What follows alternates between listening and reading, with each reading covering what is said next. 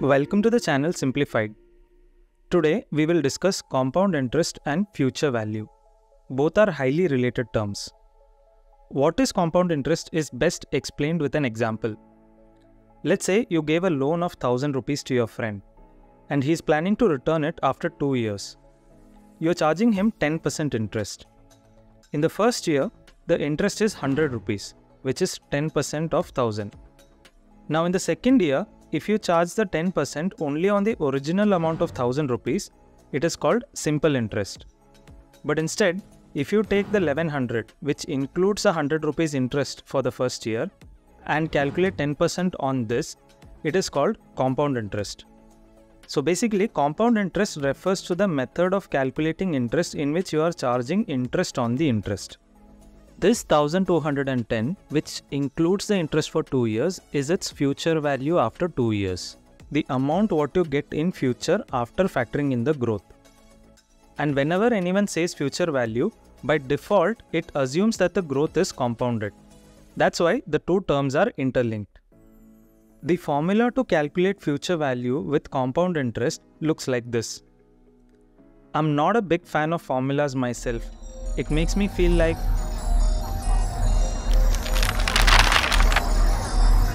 So in this video, I will explain to you how you can calculate compound interest or future value without formulas and without even using Excel, just by using a calculator. The opposite of compounding is discounting. If you learn this method for compounding, you will be able to do discounting also easily without using formulas.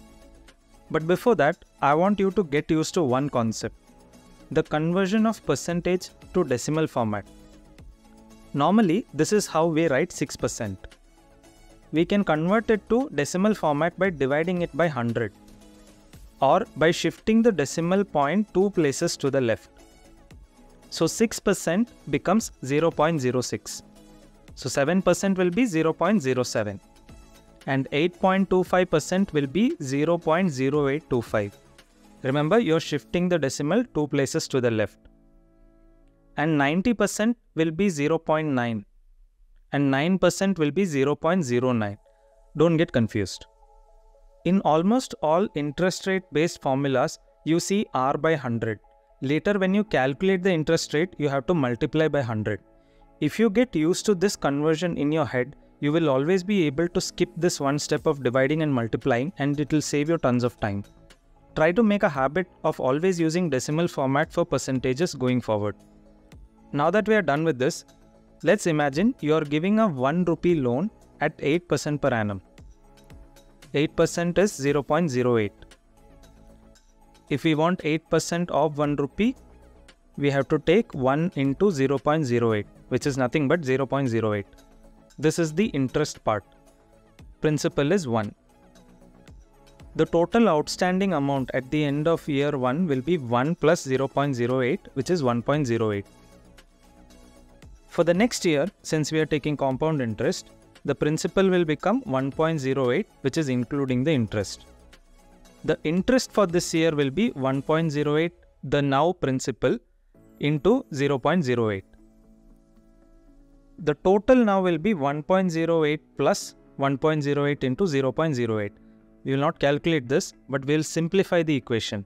So we will take the common factor out, 1.08. and we'll get this equation as 1.08 into 1 plus 08. This is nothing but 1.08 into 1.08, which is 1.08 square. So we have the future value for the second year. If we want to calculate the same thing for the third year now, the principal is 1.08 square.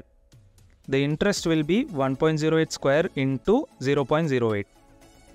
The total amount now is 1.08 square plus 1.08 square into 0.08.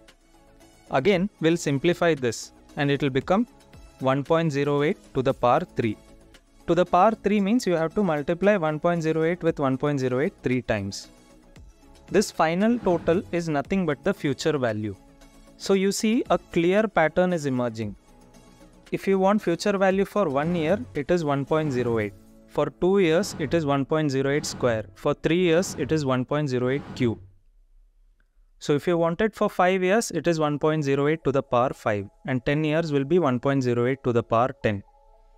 If you want future value for 5% interest and 20 years, it will be 1.05 to the power 20.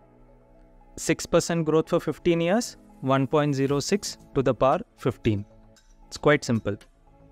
So the generic way to remember this is 1 point rate to the power year, where rate is in decimal format. Now all of this is for 1 rupee. What if we want to know for 10 rupees? We simply have to multiply this number by 10. If you want for 20 rupees, you multiply it by 20. If you want for 1 lakh rupees, you multiply by 1 lakh. This is easy to calculate on a calculator as well without needing to use pen, paper or equations. Let's try for 7.5% for 8 years. So on this calculator, you press 1.075. If you haven't got familiar with the decimal conversion yet, you will have to put 7.5 divide by 100 and you will get 0.075. Since you want it in 1 point format, you will have to add 1. Okay, so you will now get 1.075. So if you can do that step in your head, you can skip all these steps. So directly you can type in 1.075. On a scientific calculator, you can press this button which is for power. And then you press 8. So it will give you 1.78. Now the amount that we are trying to calculate is for 50,000 rupees. So you multiply it by 50,000. So this calculation hardly takes 3 to 5 seconds for me now. But if you only have a standard calculator, like most of the handheld calculators, you don't have the power button. You can then type 1.075 into equal to. When you do into equal to, it will multiply with itself. You get square. You hit equal to again without pressing anything else. You will get cube. So you can press again once more to get to the power 4, 5, 6, 7, 8. And now you have the answer for 1.075 to the power 8. Again, multiply with 50,000, which is the investment, and you have the future value with compound growth for 8 years. If you want to know how much is the interest that you earned alone, you can subtract the original amount of 50,000. So this is the interest that you earned.